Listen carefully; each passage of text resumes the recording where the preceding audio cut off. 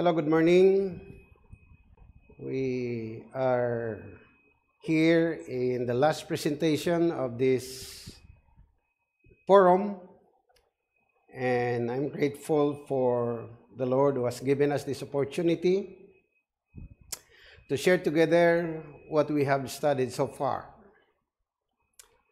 The topic that I'm going to discuss is Oneness, Twoness, and Threeness revelation of God. A little bit weird words. Let me discuss first why we are here on this forum. Let me look at have a short historical background of the problem of why we have this forum. Early Adventists did not differentiate between biblical facts and their classical interpretation as conditioned by Greek philosophical ideas. An anti-Trinitarian sentiment was pervasive during the first decade of Adventist history. The rejection of the classical theological interpretation of the doctrine of Trinity by some 70 Adventist authors do not necessarily entail a rejection of biblical revelation about Trinity because they reject the interpretation, not the biblical facts themselves. The classical doctrine is frequently rejected on the basis of a very weak arguments, such as that the word Trinity is not a biblical, or that the doctrine is against our God-given sense and reason. Sometimes the doctrine of Trinity is rejected on the basis of wrong arguments, such as, for instance, that it teaches that the Holy Spirit is a person rather than impersonal influence. Let's look at the pervasive view of the Holy Spirit of most denominations, and I have listed 10 that were emerging together with Adventism. Jehovah's Witnesses. The Holy Spirit is impersonal. To the Mormon, the Holy Spirit is impersonal. The Christian Science, the Holy Spirit is the divine science. The Church of God, led by Armstrong, impersonal influence and force. Christadelphians, it is an unseen power. The Oneness Pentecostal, it is one God reveals himself in three modes, the Father, Son, and Holy Spirit. The Unification Church, the Holy Spirit is a feminine nature. Jesus was not God. God is both positive and negative, male and female. Unity School of Trinity. The Holy Spirit is active expression of God's law. Scientology, the Holy Spirit is absent in their belief. And the Christian Connection, where James White and Joseph Bates were members, the Holy Spirit is not divine, is not a person. So with this pervasive understanding of the Holy Spirit at the time, it is no wonder why many of the early pioneers did not yet understood fully the revelation of God. Here are 6 reasons why many pioneers were rejecting the doctrine of Trinitarianism. First, they did not see evidence for 3 persons in the Godhead. Second, they thought that the doctrine of Trinity made the Father and the Son identical. Third, they believed that the doctrine of Trinity teaches the existence of 3 gods. Number 4, the doctrine of Trinity would destroy the value of the atonement. Number 5, since Jesus is called the Son of God, prove that he must be of recent origin than God the Father. The number 6, the variety of expressions used to refer the Holy Spirit indicates that it could not be a person. Why? He is against a God-given sins and reasons. That's their understanding. But we are warned, we modern last-day events and last-day people of God. Ellen White said again and again, I have shown that in the past experiences of God's people are not to be counted as dead facts.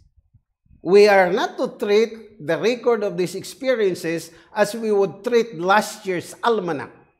The record is to be kept in mind, for history will repeat itself. In the future, Satan, superstition will assume no forms. False theories, clothed with the garments of light, will be presented to God's people. Thus, Satan will try to deceive, if possible, the very elect. Publishing Ministry 175. Here, we find statement of Ellen White. More than 100 years, look. The question of personality of the Holy Spirit that has been a question in the early Adventist church history now becomes a problem. Beginning it is a trickle, and now is a torrent. It divides the church. I have been shown that many who profess to have the knowledge of the present truth know not what they believe. When the time of trial shall come, there are men now preaching to others who find, upon examining the position they hold, that there are many things for which they can give no satisfactory reason. Until tested thus, they know not the great ignorance.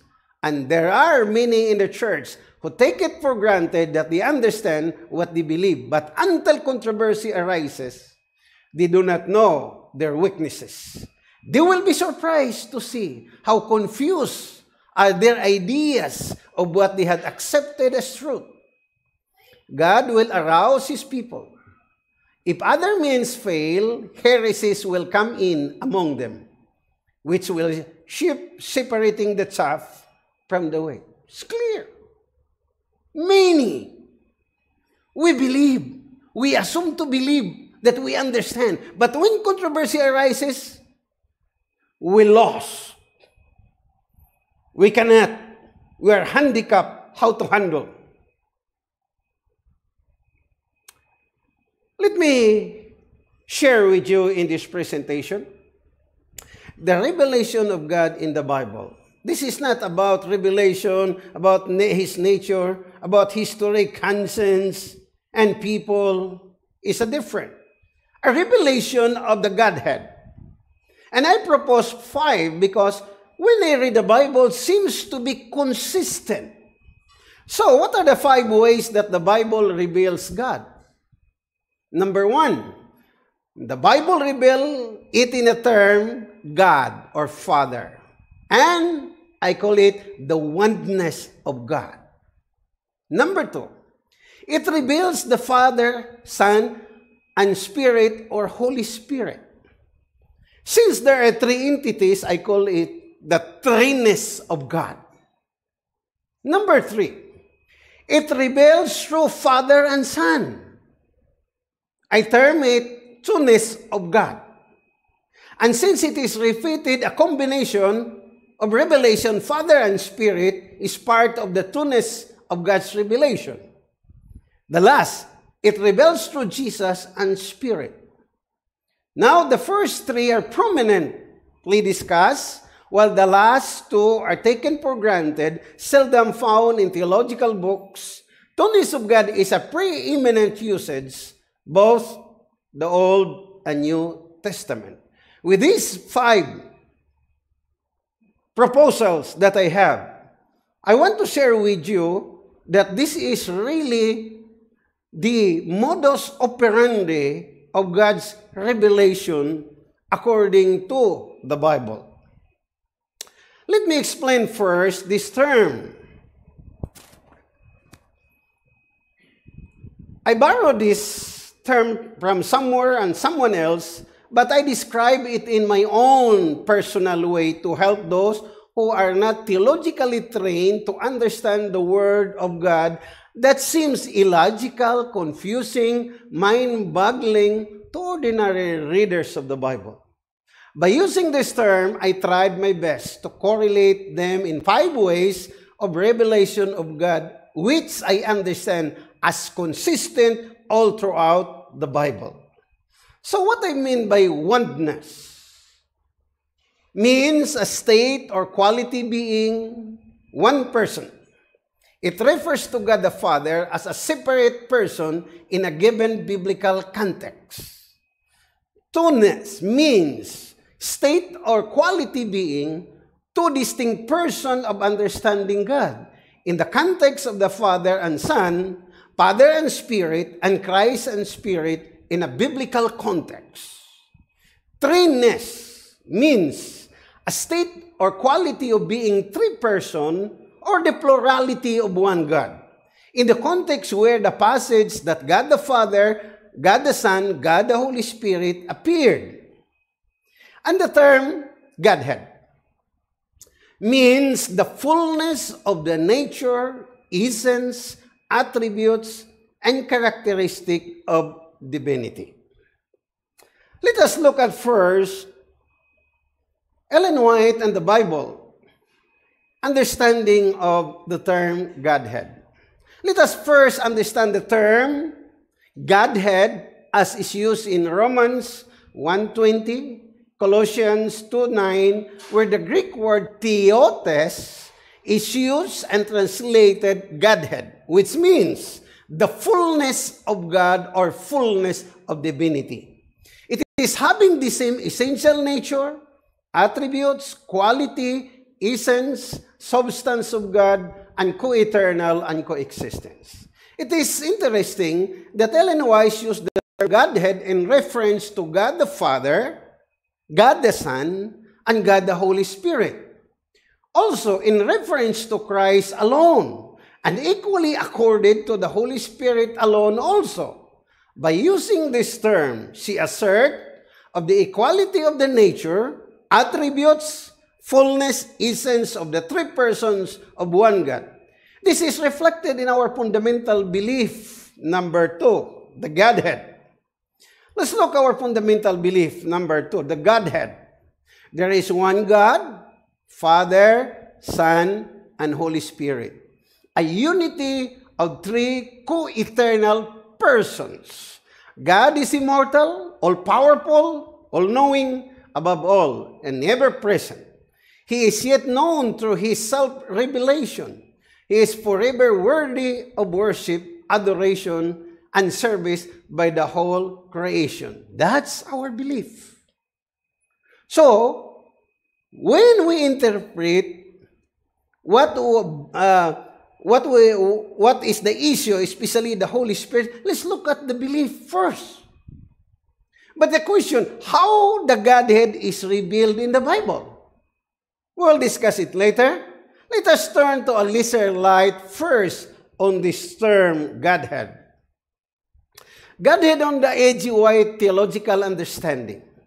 She means Godhead, Father, Son, and Holy Spirit. She said, the Godhead was stirred with a pity for the race. The Father, the Son, the Holy Spirit gave themselves to the working out of the plan of redemption. Here we see Ellen White is putting on co-equal, coexistence, and all the attributes of divinity. Put it in a balance, solid Godhead. Express it in another way because Ellen White knew enough that her husband, James White, was not a Trinitarian. James White, coming from Christian Connection, is not yet purged, did not yet understand about the personality and divinity of the Holy Spirit. So Ellen White is using terms which could be understood by many members by refusing the word Trinity, although the concept is there, clear. So, in cooperation with the three highest powers, we are to cooperate with the three highest powers in heaven, the Father, the Son, and the Holy Ghost. These three powers will work through us in making us workers together with God. So clear. Godhead describe the equality of the Father, Son, and Holy Spirit in their divinity. In Christ's object lesson, 115, in Him is gathered all the glory of the Father. This is Jesus, the fullness of the Godhead. He is the brightness of the Father's glory and the express image of His person. The glory of the attributes of God is expressed in His character. Clear, crystal clear. In Him dwelled all the fullness of the Godhead bodily. And you are complete in Him, which is the head of all principality and power. Acts of the Apostles 4:73. So, let's go to number 3. Godhead ascribed to the Holy Spirit only. Sin could be resisted and overcome only through the mighty agency of the third person of the Godhead, who would come with no modified energy, but in the fullness of divine power. It is the Spirit that makes effectual what has been wrought out by the world's Redeemer. Again, in Evangelism 6:17, the prince of the power of evil can only be held in check by the power of God in the third person of the Godhead, the Holy Spirit. Clear. Why is it that those critics that the Holy Spirit is not divine, is not a person, will intentionally omit this one? This is clear. And so, there is unity and solidarity of understanding in the above view of the Godhead in the Bible. The Adventist belief, the writings of Ellen White are solid in unity of understanding the revelation of the Godhead, one God in three distinct persons. As such, it means that divinity and personality of the Holy Spirit and His work could be defended in the Word of God as revelation of God. Even the Holy Spirit's omniscience, omnipotence, and omnipresence are revealed in God's Word. In reading the Bible, the context of the passage, meaning what is said before and after, should be taken into a serious consideration in understanding the biblical writers, why he refers only to God the Father, Father and Son, and the Holy Spirit, Father and Son, Father and Spirit, Christ and Spirit, as not to miss the entire message being revealed in a given passage. I want to divert a little. Because the present problem today in our church of the divinity and personality of the Holy Spirit, both from the Bible and spirit of prophecy, are the result of selected reading certain quotation and texts and subjective interpretations. Critics of divinity and personality of the Holy Spirit are selective in their reading, both the Bible and spirit of prophecy. Such mindset, the consequence is great, subjective and disastrous. Critics intentionally omitted the above references. They have a website. In fact, I look at that. That they present only the Father and the Son. And those quotations that contains Spirit or Holy Spirit are intentionally omitted. Is this a justifiable act of distorting the corpus of the entire AG view on the subject? These are the critics' arsenal. Why is it the arsenal? Because they gather all the quotations from Ellen White. The Holy Spirit is absent.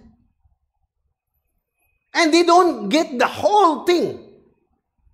They quote what is in their mindset, such quotation below, which they capitalize terms for emphasis, such as the following line. God informed that Satan that to his Son alone he would reveal his secret purposes. And he required of the family of heaven, even Satan, to yield to him implicit, unquestionable obedience. And then there's all capital letters. Only two beings to convince the reader in their websites.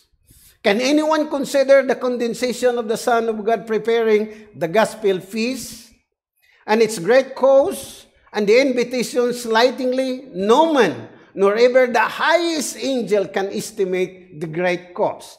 It is known only the Father and the Son. Only two beings. What a selection. The only being who was one with God lived in the law of humanity. Only two beings. Satan informed that his Son alone would reveal the secret of his purposes. Another part of Signs of the Times. Only two beings. Wow. What a selection. What about this? Critics only get something which suit to their own interpretation, subjective. Why not read this one? The Godhead was stirred with the pity of the race. The Father, the Son, and Holy Spirit gave themselves. The Godhead. The three highest power, Father, Son, and Holy Ghost. Why remove the third? There is a hidden agenda with that. Let me now go. The first revelation of the Godhead. And I called it the oneness of God. Not like the theological books. I already explained this term in the use of my presentation. Let us consider oneness revelation of God. Since common knowledge, we will deal it very brief. Then proceed to the Threeness revelation as outlined earlier. We find here in John, right? 17:3, the only true God. 1 Corinthians 8:6, yet for us there is one God, the Father. Galatians 3:20, but God is one. Ephesians 4:6, one God and the Father of all. 1 Timothy 2:5, there is one God. Here are the texts where a lot of students come to my house and, Pastor, there is only one. Why there is 2 and 3? They have misunderstood. So I have to explain it for several days. And they are so eager and energetic. That's the first one. The second is, I call the Threeness of God. Because there are so many who are allergic with the word Trinity. Because of pagan. It is Catholic. Wrong. Before this term, there is already the concept. The most important is the concept rather than the words. Although the words is important also, but if you don't like the words, fine. So, the Threeness, meaning to say, Father, Son, and Holy Spirit, because I found a lot of texts. In fact, I just limit where Jesus, Spirit, the Father are referred to in a given passage of the Scripture. And it is intentional. That's how the writer intended to be. So look at this in Matthew 3:16 and 17. Here we find Jesus, we find the Spirit, and a voice, this is my beloved Son. Who is that? God the Father. And Jesus says in Matthew 12, if I cast demon by Spirit of God and the kingdom of God, that's clear. 3. I can give you a lot. The Holy Spirit, my beloved Son, the Holy Spirit, the Father, my name, all these references. A lot of them. We ignore. That's why I want to discuss, when we discuss the problem of Trinity, we gather all the texts rather than blah, blah, blah, blah. Because we are not studying. We are only entertaining with our own thinking. Rather than go to the direct Word of God, the revelation of God, and study. This is the reason why. We're talking so much, rather consulting the authority, the revelation of God. Look at again. Again. I just posted almost more than 20 passages. Now let's go to the third. So, in the first, only one God. The second, the Godhead, Father, Son, and Holy Spirit. Now, the Twoness of God. In this context, given passages, we find only Father and Jesus Christ. The Holy Spirit is not included. Look, you find it repeatedly. Romans 1:7, 1 Corinthians 1:3, 2 Corinthians 1 verses 2 and 3, Galatians 1:3. And in fact, you can find him almost in Paul's first opening of his greetings of all his epistles. There are reasons why. There are biblical and theological reasons why they are written so. If you do not know the reason, keep quiet. Rather than make confusion. Because that's what Ellen White says. If you don't understand, silence is golden. Rather than talking that is rubbish. I'm using vigorous language. Look at this one. Ephesians 2:1, verses 2 and 3. Our God the Father, the Lord Jesus Christ. God and Father, our Lord Jesus Christ. Philippians 1:2. God our Father, the Lord Jesus Christ. Where is the Holy Spirit? Intentionally left out by the author because there is a biblical purpose for that. Again, how would you remove that? Such data? The Bible says 2 or 3 witnesses is enough. I have provided a lot of texts to witness that this is the revelation. Okay? Father and Son. Again, Father and Son. References now change. Revelation of Twoness of God has a biblical reason why the Holy Spirit is omitted. We have shown in several texts revelation of one God in 3 persons, Father, Son, Holy Spirit. The biblical writers have a purpose why it is so in that revelation. In the revelation of one God into 2 persons, Father and Son, exactly has the same purpose or intention. Readers should discover what is or what are theological intentions or purposes of the revelation rather than jump directly into a dangerous conclusion.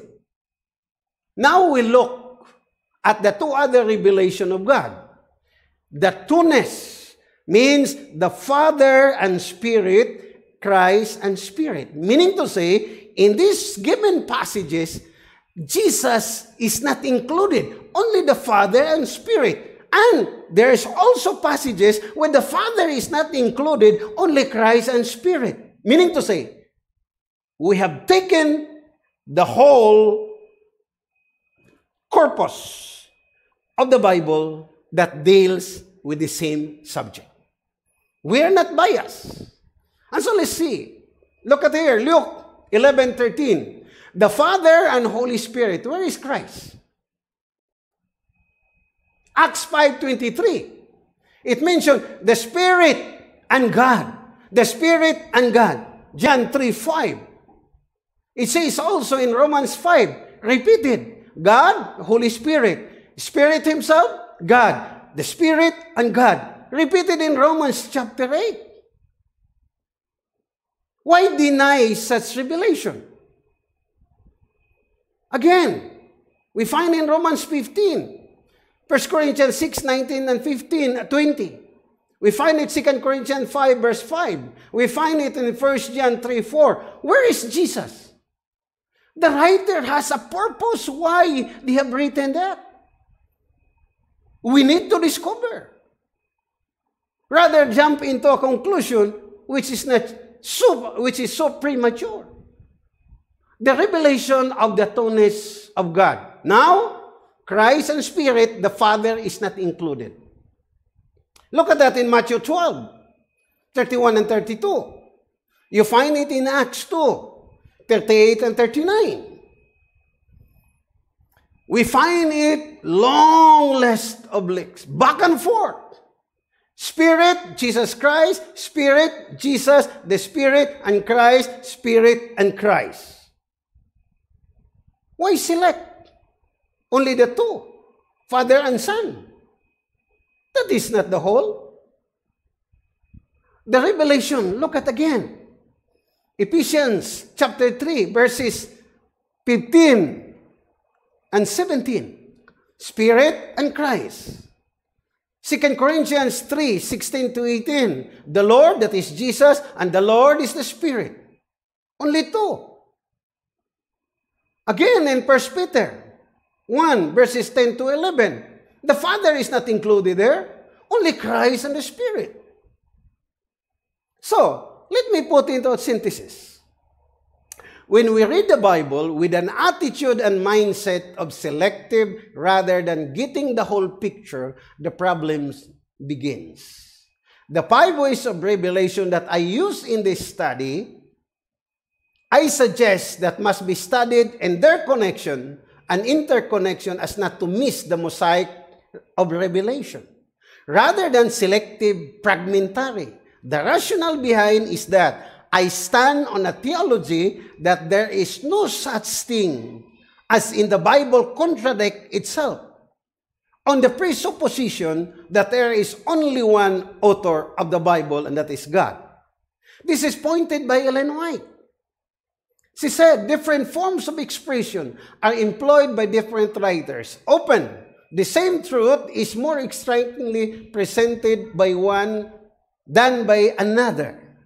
And several writers present subject and their varied aspects and relation. There may appear, what's that? There may appear to the superficial, careless, prejudiced reader to be discrepancy or contradiction.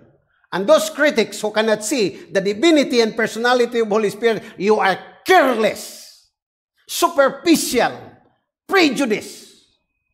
Because the next statement, where the thoughtful, reverent student with a clearer insight discerns underlying harmony. Great controversy. Introduction, page 6. It's very clear. If God is the author of the Bible, He does not contradict. We need to dig deeper to find how to harmonize it. Because God is the author, is not the author of confusion. Because this is what I believe. The Holy Spirit reveals God the Father. According to 1 Corinthians 2:10. But God revealed them to us through His Spirit. For the Spirit searches all things. Yes, the deep things of God. Only one text is enough. If we believe the Bible as the Word of God, the final authority. Who know the deep things of God? The Holy Spirit. Why He knows? Because He is God. He's not hangin. He's not a wind. Those are metaphorical expression of different function.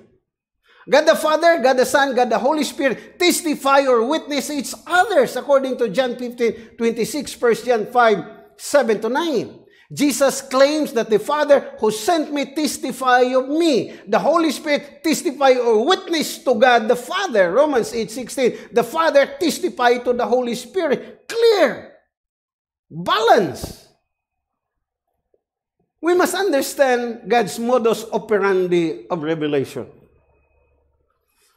The word which you hear is not mine, Jesus says, but the Father who sent me. All the things I heard from my Father, I made known to you. That is, I reveal it to you. However, when He, the Spirit of truth, has come, He will guide you into all the truth. Can a God, not a God, can guide into all the truth? Think. He will not speak of His own authority. But whatever He hears, He will speak. He will tell you things to come. He will glorify me, for the Holy Spirit will take what is mine and declare it to you. All things the Father are mine. Therefore, I said, He, the Spirit, will take mine and declare it to you. So the modus operandi is simple. From the Father, pass to the Son, and whatever has in the Father from the Son, everything from the Son is taken by the Holy Spirit, and He declares to His people. This clear modus operandi of revelation of who God is.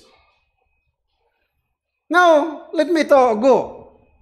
Because what I have presented is the New Testament. Now, let's go to the Oneness, the Twoness, and the Threeness of God in the Old Testament. Again, there's a lot of text I just put because I don't need to repeat a lot. I have already given. Isaiah 44, you are my witnesses. Is there a God besides me? Indeed, there is no other rock. I know not one. Oh, oneness of God. Isaiah 45:5, I'm the Lord. There is no other. Psalms 86:10, for you are great, do wondrous things. You are alone our God. Nehemiah 9:6, you are alone are the Lord. Come on. Both Old Testament and New Testament. Let's go to Twoness. Moses and his people saying, where is He who brought them out of the sea with the shepherd of his flock? Where is He who put His Holy Spirit within? And the Spirit of the Lord, you are our Father. Prophet Isaiah is recapitulating the event in Exodus. We find there two persons. Again, in the Old Testament, if you read these passages in Ezekiel, the activity of God and the Spirit is going on side by side with Ezekiel. Ezekiel 3:16-23 says, now it come to pass that at the end of the 7 days, that the word of the Lord came to me. The Lord. Then the Spirit entered me and sat on my feet and spoke with me and said to me, go shut yourself inside the house. And you, O son of man, surely they will put ropes on you and bind you with them so that you cannot go out among them. Did you see? The Spirit speak the Lord. Thus says the Lord. Then the Spirit of the Lord fell upon me and He said to me, speak, thus says the Lord. Therefore, thus says the Lord. Says the Lord God. Back and forth. Take turn. We look at again in 2 Samuel. There are passages in the Old and New Testament that the Lord and Spirit speak side by side. They take turn. We look at two examples. The Spirit of the Lord spoke to me, by me. His word was in my tongue. The God of Israel said, the rock of Israel spoke to me. He who rules over men must be just, ruling in the fear of God. Side by side. So, you shall fall by sword. I will judge you at the border of Israel. Look at. So we can see the same pattern in the book of Revelation. That the message of truth comes from the Father to Jesus, then to the Holy Spirit. God the Father, occasionally not included, only Jesus and Spirit. But after Revelation 5, Father and Son, Holy Spirit, resume pattern of the modus operandi of communication that is also a revelation. Look this one. The Bible is so consistent that God in His Word reveals Himself. The Bible reveals one God, the Father. It reveals to the Father and Son. It reveals Father, Son, Holy Spirit. And it reveals Father and Son, Father and Spirit, and Jesus in Spirit. That is consistent. I demonstrated that. Look at in the church, 7 churches. Many of us think that only Jesus, because we are blinded by supernatural enemy that we cannot read properly. Look at that. Jesus, He spoke. At the end, the Spirit, he who has ear, let him hear what the Spirit says to the churches. What Jesus instructed, evaluation of the 7 churches in Revelation 2 and 3, the same messages that the Holy Spirit has to say. What is that communication? Look again. The same pattern until the end. Can we reject and deny such revelation? So, the Threeness of revelation of God in the Old Testament, it is well known that Trinity Godhead is explicit in the New Testament but implicit in the Old Testament. This is true in the book of Isaiah. I finished oneness, twoness. Now, let's go to Trinity. Look carefully. Observe.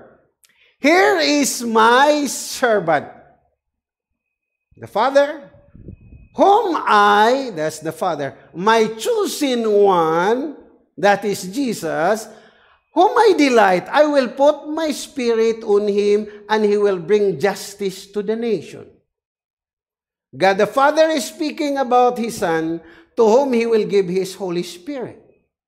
Isaiah 61 verses 1 and 2, quoted by Christ in Luke 4, verses 18 and 19. The Spirit of the Lord God, that is the Father, is on me, Christ. Threeness. So, the threeness of revelation of God in the Old Testament, when we look carefully in the commissioning of Isaiah, it reads, Then I heard the voice of the Lord, singular. Whom shall I send? Who will go for us? Just imagine, from singular to plural. But look, and now the Lord God, the Father, and His Spirit, the Holy Spirit, has sent me. Isaiah 48:16. So, full-blown.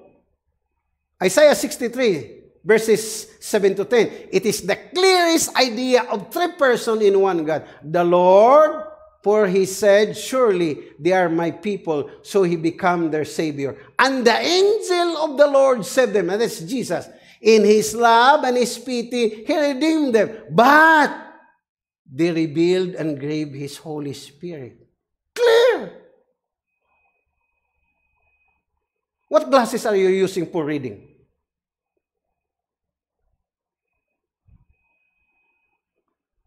So, the Twoness formula, Father and Son, why it is so rampant, prevalent? Because the Father and Son appears most, especially in Pauline writings. It appears that those passages directly, the Holy Spirit is left somewhere in the corner. It is really a divine revelation and inspiration. And with theological intention, the Twoness formula does not nullify the threeness of God, the oneness of God. So, how shall we resolve the biblical theological problem? The answers are found in the questions why Jesus came and His highest priority of His mission on earth, in which the whole universe is waiting and watching. I hope you understand that. Within 3 years of studying the problem of the Holy Spirit, I found the answer. So, let me give the answer. But before that, here is. Ellen White says, because our understanding of salvation is too human-centered. For God so loved the world, only this world, this lacking reading understanding. Remember that before this world was created, there was already problem in heaven. One of His best angel with mystery rebel against God. And so Ellen White says, the plan of redemption had a yet broader and deeper purpose than salvation of man. Listen, It was not for this alone that Christ came to the earth. It was not merely that the inhabitants of little world might regard the law of God as it should be regarded, but it was to vindicate the character of God before the universe. But before all the universe, it would justify God and His Son in dealing with the rebellion of Satan. We need to understand. It's not human-centered, world-centered. Because before Adam and Eve were created, before the fall, there was already a big problem. And through the mission of Jesus Christ, He was sent, repeatedly used, I was sent to declare, to reveal the Father His will. Because through the incarnation of Jesus Christ, the accusation of the enemy, which the whole universe are witnessing, the unfallen world, Jesus did it all. Did it all. So it's not only for human. This human-centered understanding of salvation. We look at it in a universal context. The whole universe, the unfallen world. And so, the rebellion of Lucifer in heaven, according to Revelation 12, verses 7 to 12, and Ezekiel 28, 12 and 19, together with the angel, he deceived. God's character has been questioned and maligned, and his government and authority. The fall of man is part of the constitutive, deceptive plan of the devil to destroy, to misrepresent God's character, and to thwart his law, his government and authority. Thus, in the eternal counsel of the Godhead, it is Christ, through His incarnation, perfect life of obedience and character, and sacrificial death, would demonstrate the fullness of God's character, law, and authority, would reveal to the entire universe that the accusation proved wrong. With this truth, human salvation is essential and integral plan in the purpose why Jesus became God-man. He's so deep. Jesus repeatedly, the Father sent me. You never heard His voice. You have never seen Him. So, He sees that is His highest mission, the entire universe. Is not only on planet Earth. My Father's business. I come down. He's sent by my Father to do His will. He's doing the Father's business. I can give you a lot of texts where only Father and Son. And if you read this, you will discover why there is only Father and Son in many of Pauline epistles.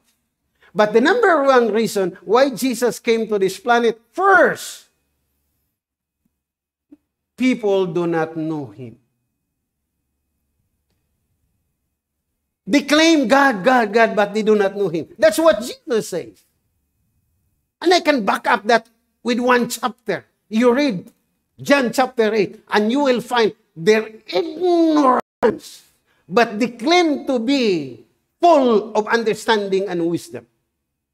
Here, reasons why revelation, Father and Son. This is outside the gospel. In fact, I read 100 texts, and it gives me 100 reasons why Jesus came. Our memory verse, what we know only, for God so loved the world. We don't need to study theology seminary to study that. Even those who do not study can memorize that, for God so loved the world. Let's search the scriptures, the hundreds of reasons why Jesus came. I have no time to discuss that.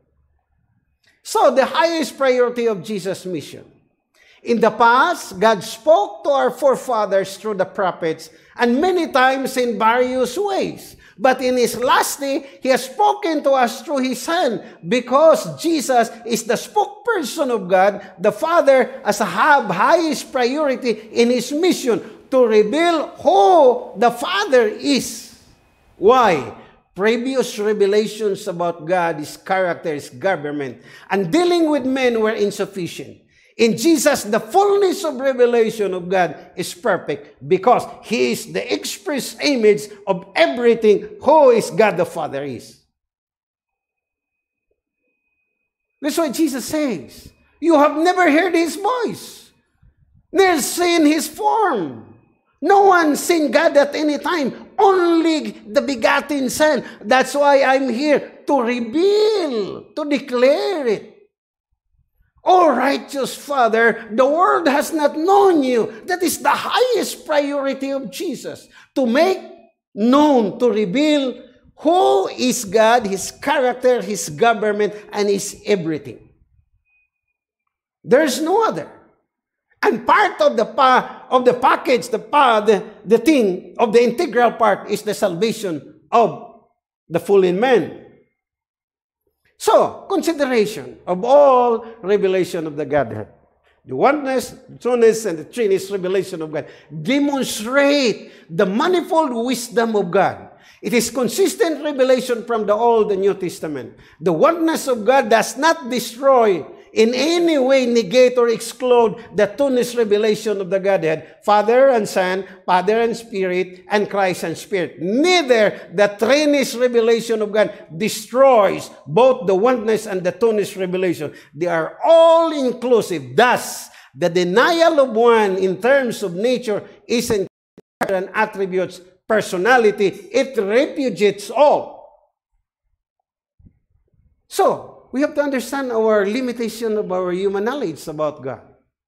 There is so much we would like to know about God, but our finite minds cannot comprehend it. We are not free to create God in our own image loosely, for this would destroy the revelation of God. The triunity sets the limits for human speculation. According to Ellen White, no finite mind can fully comprehend the character of God. To the mind, the strongest and the most highly cultured, as well as the weakest and the ignorant, that holy being must remain clothed in mystery. The Word of God, like the character of the author, present mystery can never be fully comprehended by finite beings. So we conjecture. We make human construction in our own bias and prejudice, and we distort the truth. Men cannot by searching find out God. This problem was not given to human beings. All that man needs to know and can know of God has been revealed in His Word. Revelation. This is the problem of revelation and inspiration, which much had been neglected. So negating the attributes of the Holy Spirit destroy the revelation of the Godhead. The Spirit is eternal, omnipotent, omniscient, omnipresent. He is life. He is truth. This is now His personality. He convicts. He sanctifies. He directs. He transforms. He teaches. He inspires. He leads. He intercedes. He generates. He anoints. He seals. These are all inclusive attributes of the members of the Godhead. God's attribute had been related to His economy. The Father is the one who plans. The Son is the one who accomplishes. The Spirit is the one who applies it all. And so, let's look at this. Jesus declared that God the Father is a Spirit, referring to God the Father. And Paul says regarding Jesus that the Lord is a Spirit. Whenever there is Spirit of the Lord, there is freedom. Christ is a Spirit. To Paul, the nature of the Father and the nature of Christ and the Holy Spirit are the same. Spirit. For the Spirit searches all things, the deep things of God.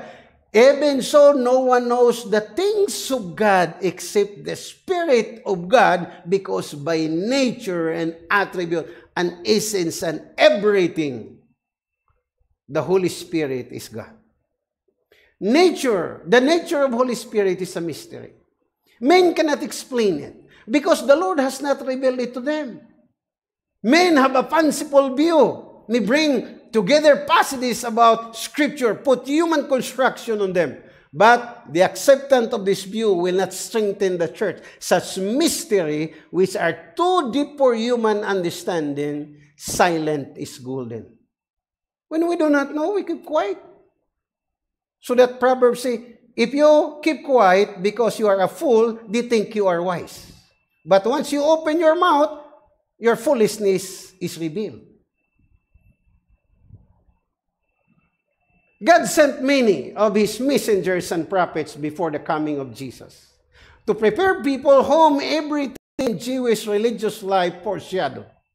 When He came and lived among them, doing God's work, even His disciples was with Him, did not understand who Jesus was and who the Father is. Much more with the Holy Spirit due to their unbelief. Just imagine, 3 years in the seminary of Jesus, 3.5 years, they nurture unbelief rather than belief. Luke 24:5. Christ revealed who is God in His person in the incarnate God, the Emmanuel, so with the Holy Spirit. After His ascension, when the Holy Spirit came down, that was the time they understood who Jesus is and the Father. For the Holy Spirit enlightened their minds and give them correct understanding. Although, before the ascension of Jesus, He already opened their minds to understand the Scripture. Luke 24:45. It took Jesus more than 3 years before He opened their minds, because unless Jesus did open it, still they are blinded with so many things about Him and His Scripture. For God cannot give the light of truth in a lump sum way. It must be by process and give it in a present truth. Like the early Adventists. They have only 5 pillars at the beginning. And it followed during the Dark Ages because in every age there were witnesses for God. Men who cherished faith in Christ. Who held the Bible as the only rule of faith.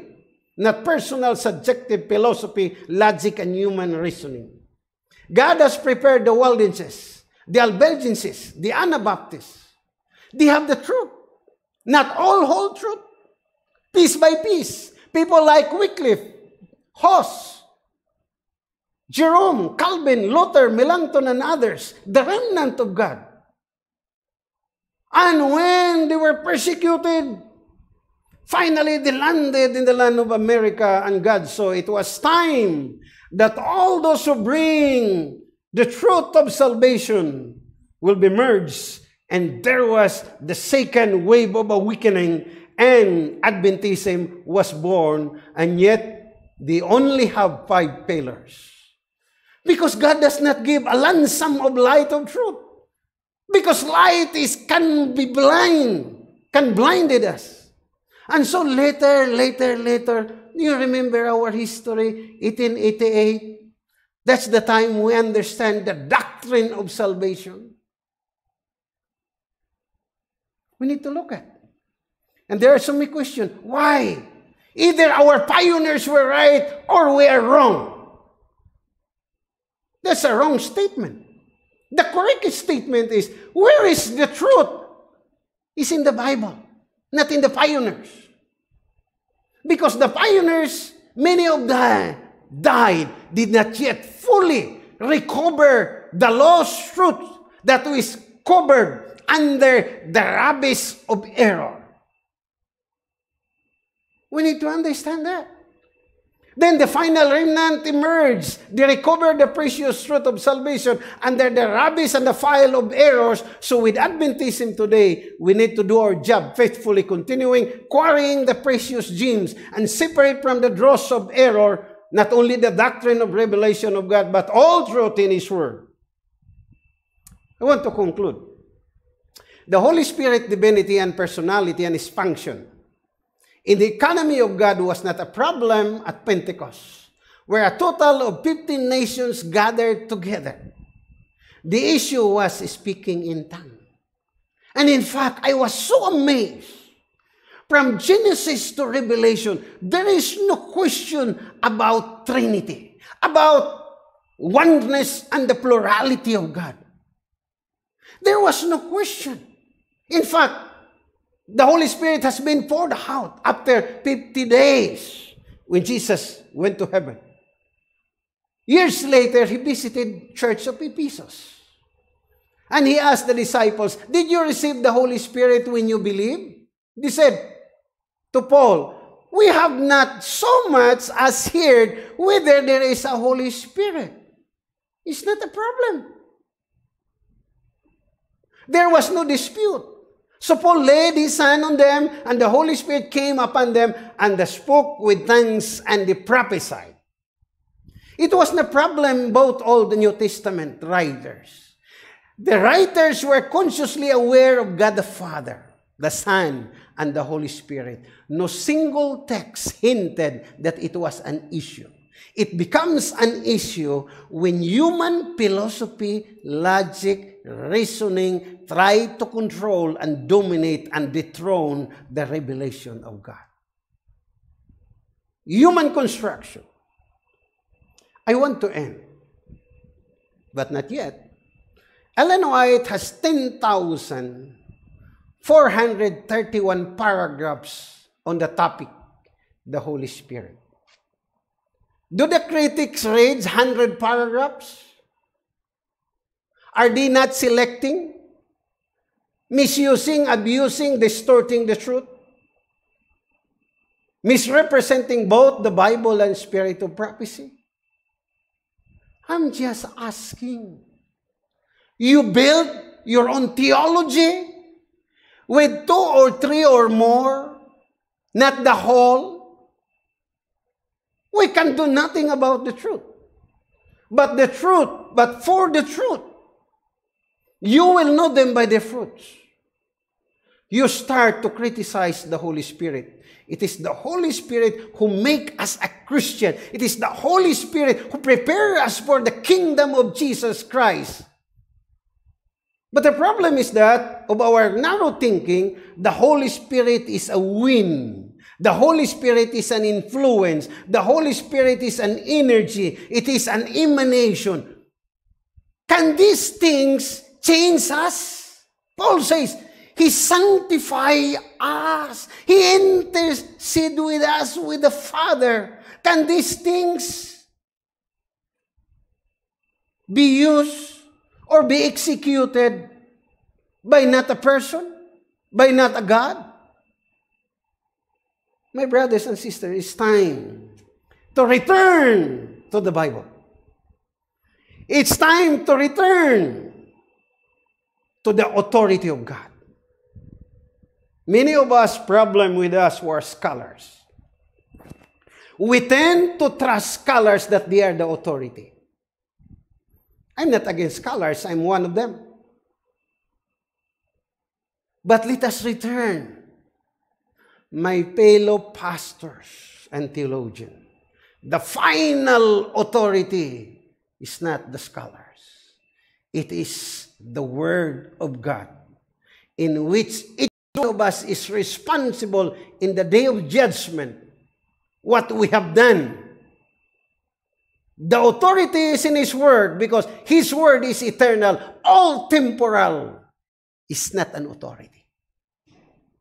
Let's go back to the authority of God. Let's look at the fullness of revelation of God. Because when we understand, there is a joy, there is rejoicing, excitement, learning. But we know what Ellen White says. Reading the Bible is just like finding a treasure. You need to work hard because a text is like a diamond. You get only the gem when you do and spend hundreds and hundreds and hundreds and thousands of hours spending with the author and the finisher of our faith. This is my prayer. Thank you.